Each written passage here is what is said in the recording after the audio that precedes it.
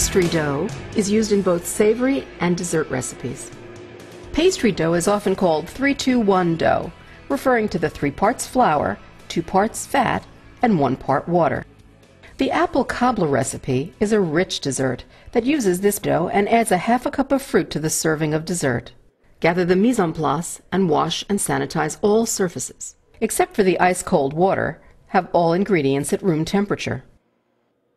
The goal is to create a dough that achieves a light consistency, is not tough, and has an even, golden color. The first step is to combine the flour and the fat. You can either do this by hand, with a pastry knife, with a food processor, or by using a mixer with a paddle attachment. This recipe uses shortening as the fat, and salt along with the flour. Once these ingredients are incorporated, it should resemble small peas. Add cold water to the flour-fat mixture all at once, and mix to ensure that all the dough is evenly moistened. Turn the dough out and shape it into a flat disc. At this point, wrap the dough in plastic wrap and place it into the refrigerator for several hours. Chilling the dough will help allow it to relax. The fats will firm up and the starches will absorb the liquid. These are important changes and are necessary to improve the characteristics of the dough. The recipe will determine when you need to roll out your dough. To roll out the dough, first lightly dust your work surface with flour, then lightly dust the surface of the dough.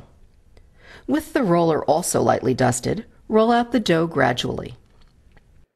It's recommended to turn the dough 90 degrees every few passes to help in rolling a consistent shape and thickness. If you are making a pie crust, make the circle slightly larger than your pan. While the dough is resting, make the filling for the apple cobbler recipe.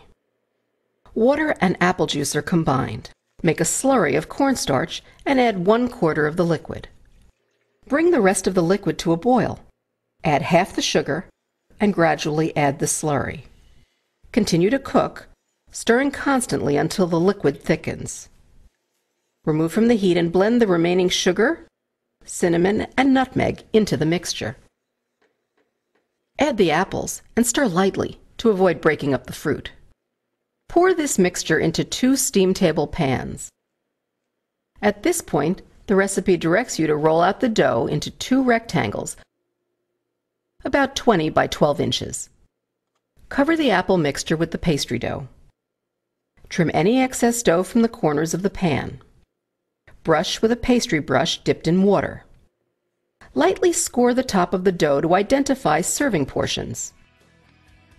Bake the cobbler until the pastry is brown and the filling is bubbling. Once cooked, use the scores made in the dough to help cut into portions for service. Serve immediately.